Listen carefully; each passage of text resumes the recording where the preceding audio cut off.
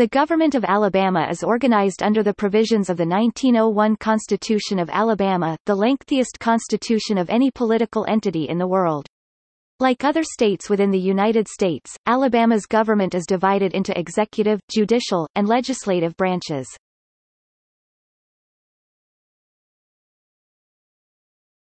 Topic: Executive branch. The Alabama executive branch consists of the Governor of Alabama, the Lieutenant Governor of Alabama, the Governor's Cabinet, several popularly elected executive officials, and the executive staff. The Cabinet consists of the heads of 25 different departments ranging from the Chief of Staff to the head of the Alabama Department of Conservation and Natural Resources.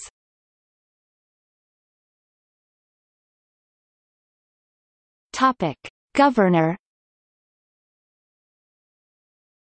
The governor is the chief executive of the state's government. He or she, currently Governor Kay Ivey, is responsible for upholding the Alabama Constitution and executing state law. The governor is elected by popular election every 4 years. The Constitution limits the governor to 2 consecutive terms, but there is no limit on the total number of terms one may serve, so long as no more than 2 are ever consecutive. George Wallace holds the record as the longest-serving governor in Alabama history with 16 years of service.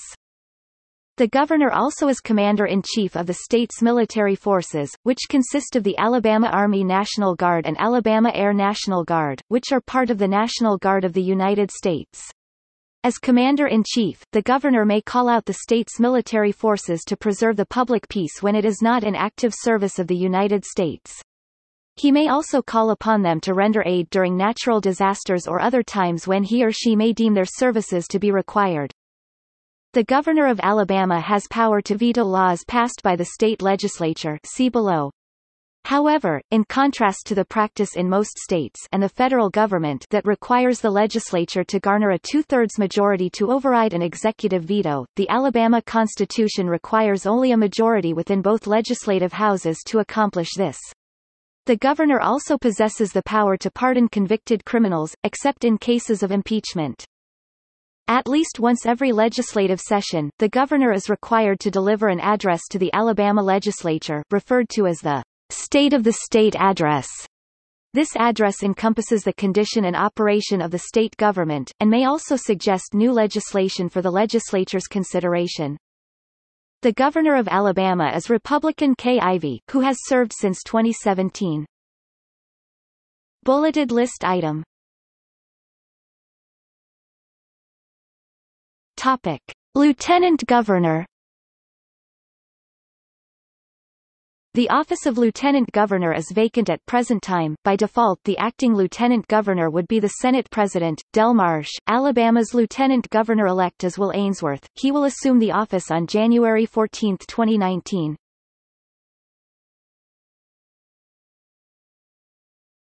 Topic: Independent executive officials. Along with the governor and the lieutenant governor, the executive branch is composed of 5 other popularly elected officials, as well as the superintendent of education, who is chosen by the state school board.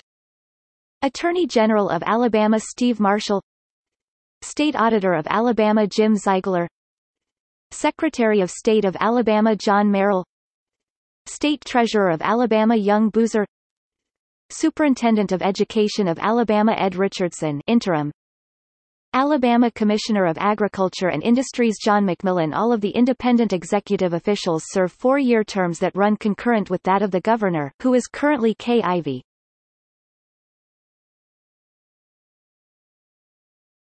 Topic: Cabinet members as of April 2018. Chief of Staff, Steve Pelham. Communications Director, Josh Pendergrass. Legal Advisor, David Byrne. Director of Policy, David White. Legislative Director, Wesley Helton. Administrator of the Alcoholic Beverage Control Board, H. Mac Gibson. Superintendent of State Banking Department, Mike Hill. Secretary of the Alabama Department of Early Childhood Education, Gina Ross. Secretary of Commerce, Greg Canfield.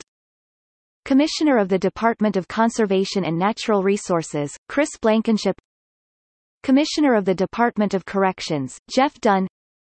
Director of the Alabama Department of Economic and Community Affairs, Kenneth Boswell as of May 5, 2017. Director of the Emergency Management Agency, Art Faulkner. Director of Finance, Clinton Carter. Commissioner of the Department of Human Resources, Nancy Buckner. Commissioner of Insurance, Jim Ridling. Director of the Office of Information Technology, Joanne Hale. Commissioner of the Department of Labor, Fitzgerald Washington. Secretary of Law Enforcement, Stan Stabler. Commissioner of the Alabama Medicaid Agency, Stephanie Azar. Commissioner of the Department of Mental Health, Jim Perdue. Adjutant General of the Alabama National Guard, Maj. Gen. Perry Smith. Director of Minority Affairs, Nichelle Nix. Commissioner of the Department of Revenue, Vernon Barnett. Commissioner of the Department of Senior Services, Neil Morrison. Director of the Tourism Department, Lee Sentel. Director of the Department of Transportation, John Cooper. Topic: Judicial branch.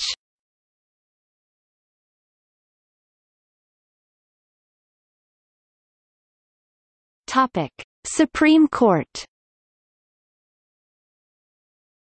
The Supreme Court of Alabama is composed of a Chief Justice, Lynn Stewart, and 8 Associate Justices, Tommy Bryan, William B. Sellers, Michael F. Bolin, Tom Parker, Brad Mendheim, Greg Shaw, James Allen Main, and Elisa Kelly Wise. The Clerk of Court is Robert G. Esdale Sr. As the highest state court, the Supreme Court has both judicial and administrative responsibilities. The court is housed in the Heflin-Torbert Judicial Building. The Supreme Court has authority to review decisions rendered by the other courts of the state. It also has authority to determine certain legal matters over which no other court has jurisdiction, and to issue such orders as may prove necessary to carry out its general superintendence over the court system in Alabama.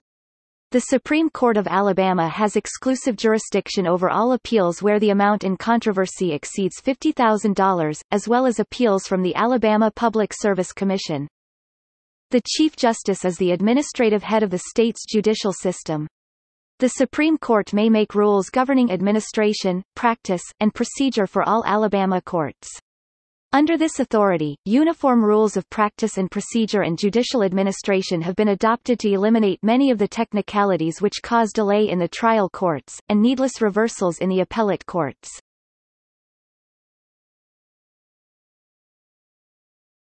Topic: Court of the Judiciary. A Court of the Judiciary is created under Alabama law, consisting of one judge of an appellate court other than the Supreme Court, who shall be selected by the Supreme Court and shall serve as Chief Judge of the Court of the Judiciary. In addition, 2 judges of the Circuit Court are to be appointed to this body, who shall be selected by the Circuit Judges Association, together with 1 district judge, who shall be selected by the District Judges Association. Other members of the Court of the Judiciary are 2 members of the State Bar, who shall be selected by the governing body of the Alabama State Bar, 3 persons as of 2005 who are not lawyers who shall be appointed by the governor, and 1 person appointed by the lieutenant governor. Members appointed by the governor and lieutenant governor shall be subject to Senate confirmation before serving. The Court of the Judiciary is convened to hear complaints filed by the Judicial Inquiry Commission. It has authority, after notice and public hearing, to impose one of 2 penalties: to remove from office, suspend without pay, or censure a judge, or apply such other sanction as may be prescribed by law, for violation of a canon of judicial ethics, misconduct in office, failure to perform his or her duties, or to suspend with or without pay, or to retire a judge who is physically or mentally unable to perform his duties.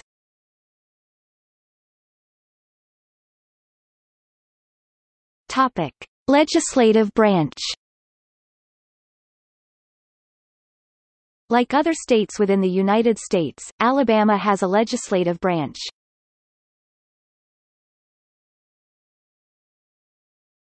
Topic: House of Representatives.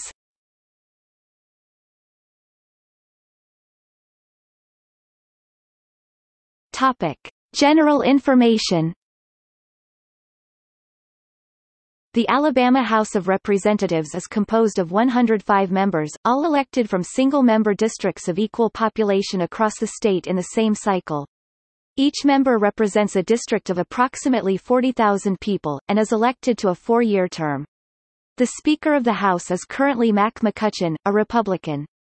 The current partisan lineup of the House of Representatives is 72 Republicans and 33 Democrats. All revenue-raising matters must originate in the Alabama House. A majority of a quorum can pass any bill except a constitutional amendment, which requires a 3/5 vote of all those elected.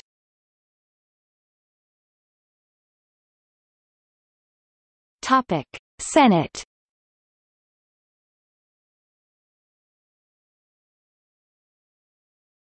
Topic: General information. The Alabama Senate is composed of 35 senators. Each senator represents a single-member district of approximately 125,000 Alabamians. Senators must be at least 25 years of age at the time of their election, must be citizens and residents of the state of Alabama for at least 3 years, and reside within their district for at least 1 year prior to election. All senators are elected for 4-year terms in the same cycle as the House of Representatives, the governor, and other statewide constitutional officers. While the House of Representatives has exclusive power to originate revenue bills, such legislation can be amended and/or substituted by the Senate. Moreover, because the Senate is historically considered to be the deliberative body, its rules concerning length of debate are more relaxed than those of the House of Representatives. The Senate also has a history of filibusters that the rules of the lower house do not as easily tolerate. The Alabama Senate has sole power of confirmation of certain appointees designated by the Constitution and by statute.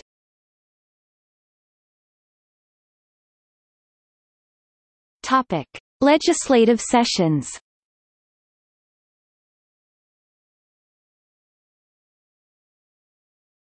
Topic: Regular sessions. The legislature convenes in regular annual sessions on the first Tuesday in February, except in the first year of the 4-year term, when the session begins on the first Tuesday in March, and in the last year of a 4-year term, when the session begins on the second Tuesday in January. The length of the regular session is limited to 30 meeting days within a period of 105 calendar days. Generally, 2 meeting or legislative days are held per week, with other days being devoted to committee meetings. The Alabama Constitution provides that no law shall be passed except by a bill, which is a proposed law written out in the proper format. Once approved in accordance with the state constitution, the bill becomes an act. Topic: Special sessions. Special sessions of the legislature may be called by the governor, with the proclamation listing those subjects that the governor wishes to be considered in that session. These sessions are limited to 12 legislative days within a 30 calendar day span. Whereas in a regular session bills may be enacted on any subject, in a special session, legislation must be enacted only on those subjects which the governor announces in his proclamation or call. Anything not in the call requires a 2/3 vote of each house to be enacted. Constitutional amendments always require a 3/5 vote of the elected members of each house for passage, whether in regular or special session, and this constitutional provision cannot be abrogated by any governor. Likewise, while a governor's proclamation may itemize subjects to be considered in a special session, the proclamation cannot dictate that the legislature specifically consider only a bill which mirrors the exact language of a bill offered in a previous session. The legislature may offer and consider any bills it chooses in a special session, subject to the above-stated requirements for passage depending upon whether the subject of the bill formed part of the governor's call, or whether it is a constitutional amendment. Topic: Lawmaking process. Alabama's lawmaking process differs somewhat from the other 49 states. Topic: Beginnings. Each bill may only pertain to one subject, which must be clearly stated in the title, except general appropriation bills, general revenue bills, and bills adopting a code, digest, or revision of statutes.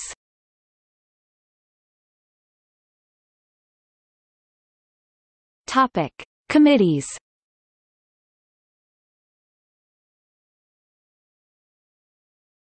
Topic: General information.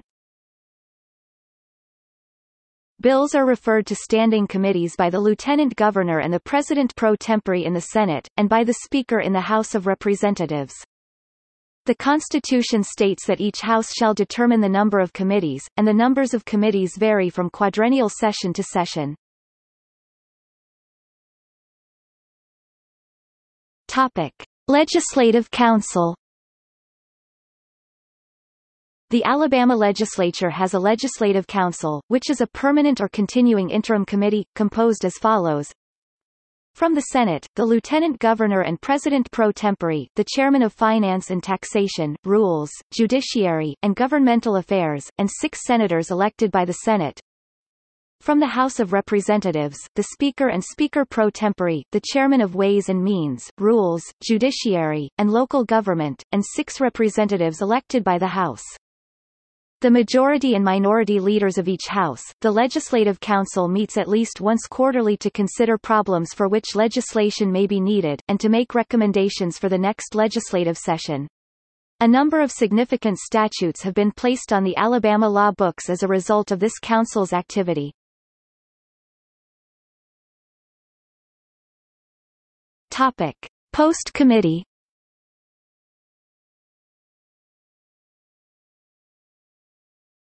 Topic: Reports of committee.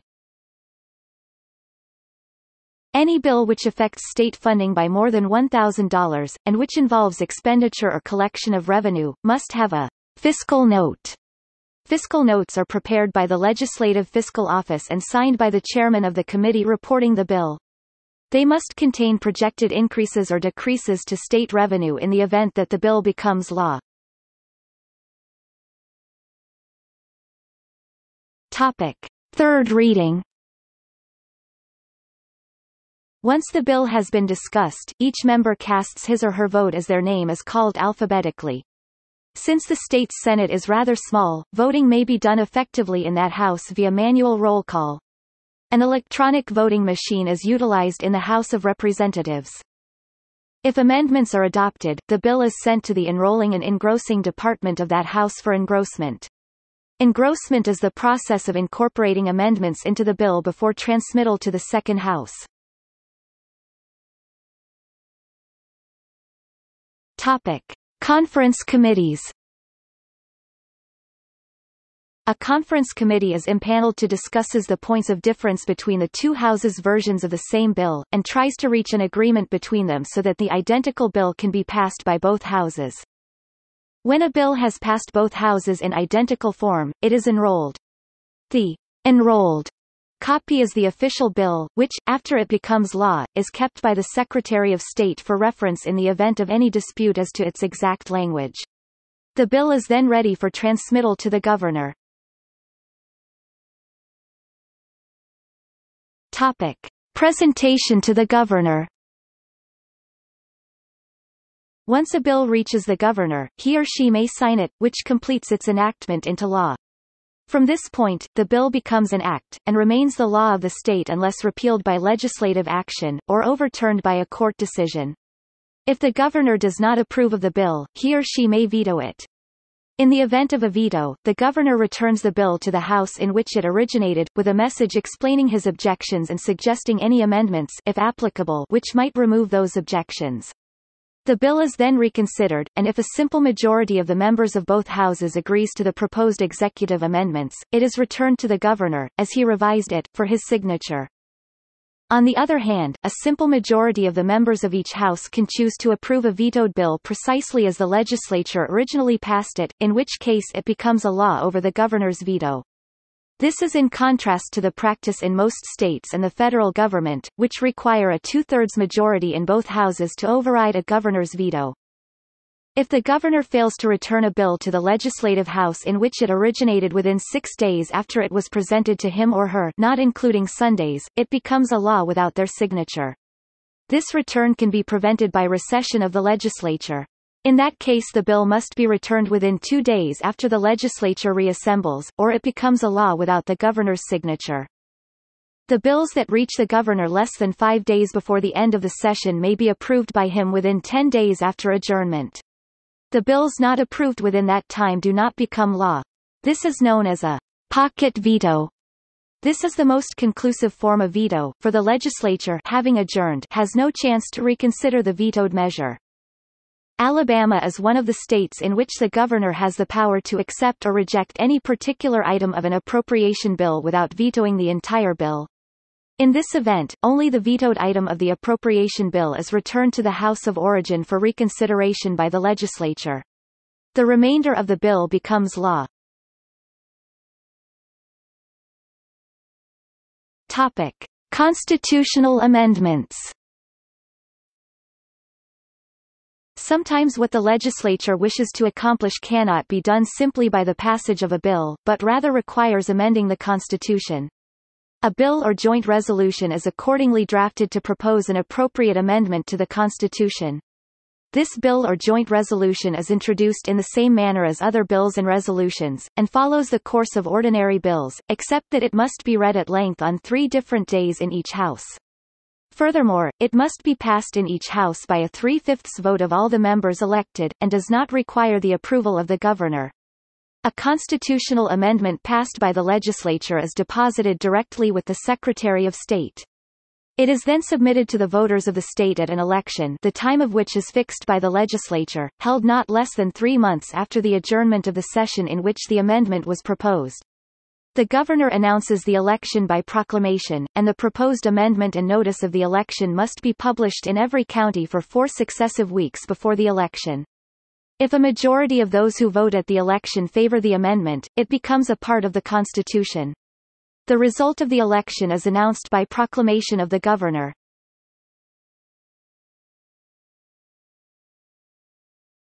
Topic: Seals of the Government of Alabama.